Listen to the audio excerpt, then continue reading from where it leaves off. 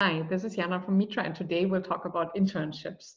Doing an internship in Germany is a great way to get your foot into the door of, companies in Germany. No matter whether you are still already a student here or whether you are a student abroad and looking for jobs here, I think doing an internship is a great thing to do.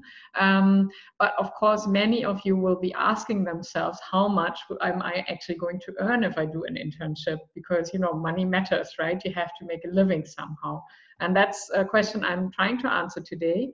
Um, Let me say, first of all, I think a question you have to answer if you want to answer the question how much salary you're going to get is, first of all, you have to look at whether it's a mandatory or a voluntary internship. And I know there's a lot of confusion about that.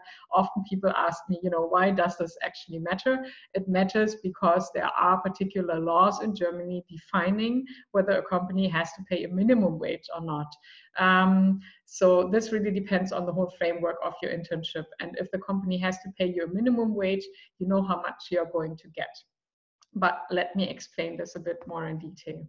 If you are doing a mandatory internship, the company does not have to pay you minimum wage. A mandatory internship is an internship which is part of the study program you're in. So this means the guidelines of your study programs have to say that, to complete this program, you have to do an internship of a particular amount of time with a company or an organization in Germany or abroad. If this is the case, if you can prove this, then the company has to pay you less or nothing at all. That's a matter of decision. From my experience, I can say that there are a lot of companies who will pay you something anyways if you're doing a mandatory internship, but this is why they are asking about this when you're applying for internships. And in some internship ads, it even says that it has to be a mandatory internship. This is just one thing. If you're doing a voluntary internship, what really matters is the length of the internship. If you are doing an internship of less than 3 months, this means that the company also doesn't have to pay you a minimum wage.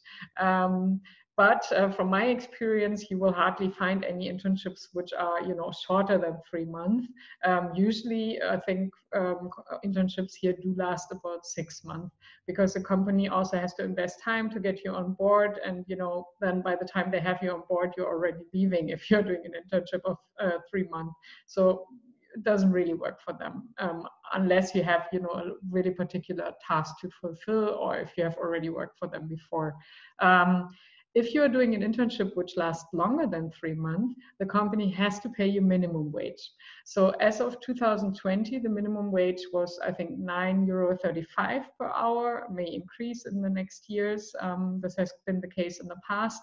So this sums up to approximately €1,500 gross salary. Of course, after deductions, the money you will actually earn will be a bit less, but this really depends on your framework. For that, you can check out my video on salary calculation.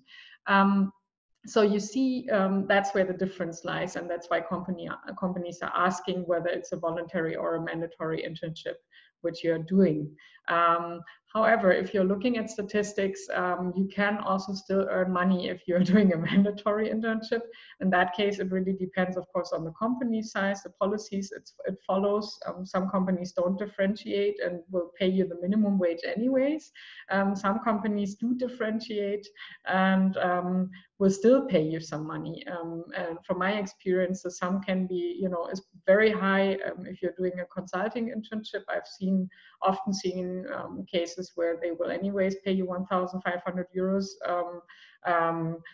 But if you're working in HR or marketing, or maybe also more of a social environment, I have also seen cases where people earn, I don't know, €700, €800 as an internship salary.